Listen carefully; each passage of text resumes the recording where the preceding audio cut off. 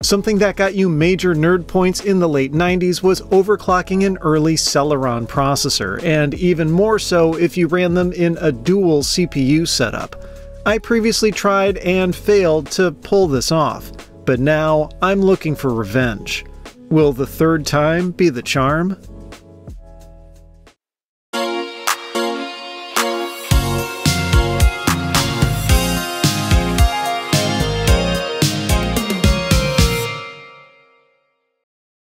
This is one of those projects that ended up pretty frustrating. To recap, in 1998, Intel released a line of Celeron processors that were supposedly easy to overclock and performed as well as their Pentium 2 counterparts at far lower cost. I found that while the latter was indeed true, claims about easy overclocking were a bit overblown. Then I found that a very niche group of enthusiasts had taken things to the extreme and ran these Celerons in a dual CPU setup, which they weren't designed to do. Of course, I ran into roadblocks while trying to pull this off as well. But I have one more trick up my sleeve, and it involves these adapters that let you install socket 370 processors into slot 1 motherboards, which were commonly known as slockets. The era of slot 1 CPUs didn't actually last all that long, just from 1997 to 99, and the form factor existed primarily as a way for Intel to improve production yields on its Pentium 2 processors. But by 1998, the company had gotten that issue largely sorted, so it started transitioning its CPU lineup to the new Socket 370 package, which was cheaper to manufacture both for the processors themselves and the motherboards. During the transition period, Intel offered some CPUs in both versions, and I managed to pick up a pair of Celerons in Socket 370 form. These are otherwise the same 300 MHz parts with 66 MHz bus speed that I'd been tinkering with previously, and supposedly should be just as easily overclockable.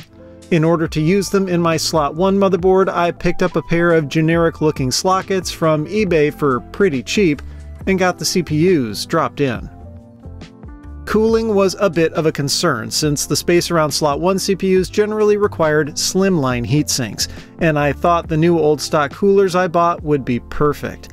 But I quickly realized my mistake. These won't work at all, and begrudgingly paid way more than I wanted to for a different pair. But these would give me the clearance I needed and clipped into place without much fuss. My testing rig of choice was the machine I built last time, a copper-colored Lian Li case housing a Supermicro motherboard. I pulled out the Pentium 2 CPU and slotted in the Celeron, and the computer fired up just fine. Once I got into Windows, I launched CPU-Z, and interestingly, it knew that there was a PGA or pin grid array processor installed. But the specs otherwise looked identical to the slot 1 Celerons I'd used previously, so I shut the machine down to pick up where I left off last time. That is, getting two CPUs working in this thing. Intel had intentionally hampered the Celerons from working this way in order to sell more Pentiums, but some clever folks quickly came up with workarounds. The slot 1 Celerons I had were on loan to me, and I wasn't willing to try the modifications necessary. But these new Socket 370 chips were mine, and I found that it was possible to do the same mods to the slockets. Worst case scenario, and I screw up, I could buy another slocket for a lot cheaper than a slot 1 Celeron 300A, which are going for decent prices these days. But out of curiosity, I wanted to see what would happen if I installed the second processor as is, without any mods. Imagine my surprise when the computer just worked and showed both CPUs. As it turns out, some manufacturers of slockets got cheeky and baked those multiprocessor modifications right into the design, and I had unknowingly, and luckily, ended up with a pair of these, which had been sold by PC Chips and ECS. The next question was, what kind of performance increase could one expect going from one CPU to two? To answer that, I had to get over another hurdle. While the motherboard detected both processors, Windows 2000 didn't. CPU-Z wasn't any better, and when I checked Device Manager, I got my answer. It was calling the computer a uniprocessor PC. I had to reinstall Windows to fix this, as apparently it only checks whether a computer has more than one CPU during the initial setup. But that didn't take too long, and afterwards it was reporting as a multiprocessor PC with 2 CPU graphs in Task Manager. Everything looked good in PC Mark 2002 as well, so I kicked off a benchmark run. I wasn't expecting exactly double the results of a single processor since there's always some overhead, but it should be substantially faster. So imagine my surprise when the score was just 799, only 3 points higher than the 796 I got with only one CPU installed. That means PC Mark isn't able to use both processors, despite being capable of detecting them. And that's a theme we'll see again later on. CPUs has its own benchmarks which are multiprocessor aware, and they painted the picture I was expecting. A single CPU score of 3.5 with both at 5.8. But synthetic benchmarks are one thing and actual applications are another, so I fired up Quake 3 Arena. With a GeForce FX 5200 video card, this system's gaming performance bottleneck is the CPU. So at its stock 300 MHz, the Celeron pulled off a frame rate of 37.1 in the Quake 3 demo.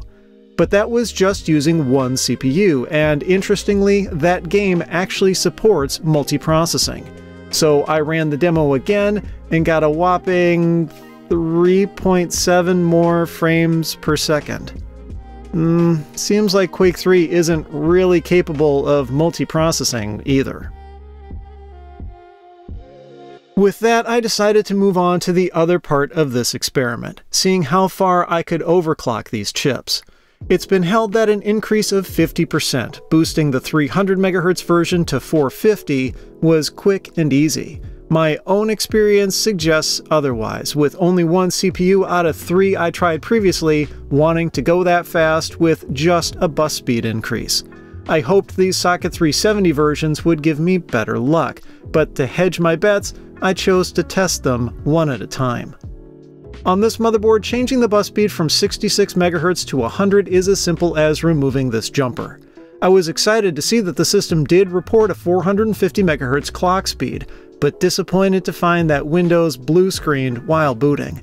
This is a telltale sign that things aren't running stable. Oftentimes, increasing the CPU voltage from its base 2 volts will fix this, but a limitation with this motherboard is it doesn't let you adjust that in software. One potential option would be to switch motherboards. The Abit BP6 is highly regarded as being very flexible with overclocking and also supports dual Celerons out of the box. But other vintage computing enthusiasts know this too, with prices to match their scarcity. Another choice could be to switch sockets to the Asus S370DL, which supports multiprocessing and includes a jumper block to adjust CPU voltages. These two, though, are sought after and expensive, and I'd have to find 2 of them. Instead, I chose Danger. On slot 1 CPUs, it's possible to adjust the voltage by masking off specific contacts on the card edge. The risk is that if done wrong or the masking comes off, you could inadvertently end up with 2.6 volts being sent to the processor, which could be enough to kill it. This trick works with sockets too, so I threw caution to the wind and covered the appropriate contacts with Kapton tape to push the Celeron from 2 volts to 2.2. Hopefully this would be enough. It was not. The BIOS showed the CPU getting 2.17 volts, so I did the mod correctly, but Windows would still blue screen while booting. The fact the machine would post at 450 MHz gave me hope that it was still just a voltage issue, so out the CPU came, and I adjusted the tape for 2.4 volts. I was starting to worry a little, but the system turned on and the BIOS showed 2.32 volts. But would this finally be enough? Damn. Nope. Blue screen again. I knew it wasn't the RAM causing the problem because it was a PC133 module, so 100 MHz should be no sweat.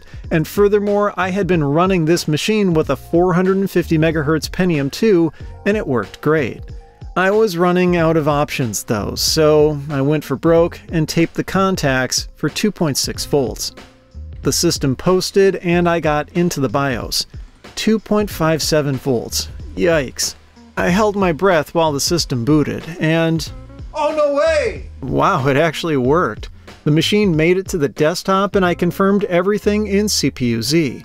450 MHz on a 100 MHz bus, and it only took a crazy amount of voltage to do it. Now to find out if I could get lightning to strike twice. I dropped in the second Celeron, overvolted the same way. The system detected it, so at least I hadn't killed it yet, and the voltage in the BIOS reported correctly.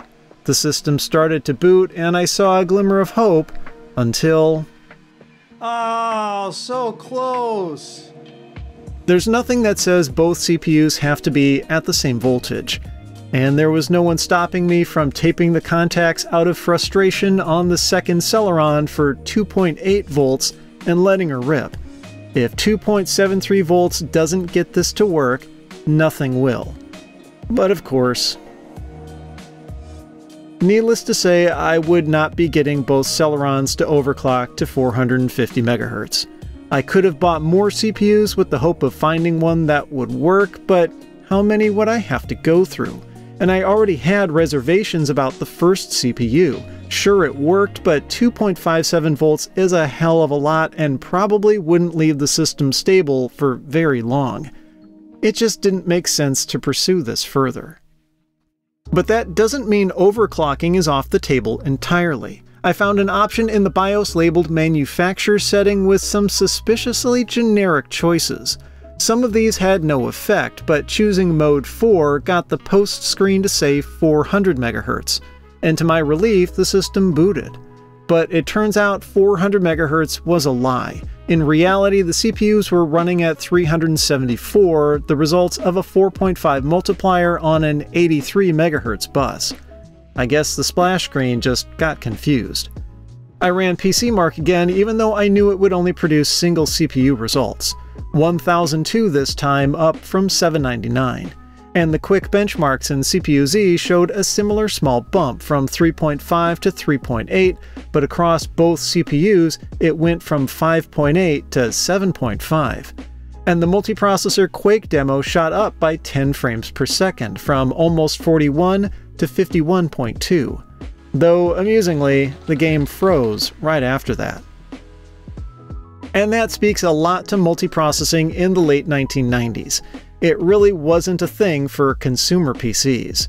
Windows 95, 98, and ME only ever supported one CPU, which is why I went with Windows 2000 for this build. But that wasn't meant to be a consumer OS, and outside of the server market, multiprocessor-aware software was generally for professional use. Things like 3D modeling, engineering, and scientific tools.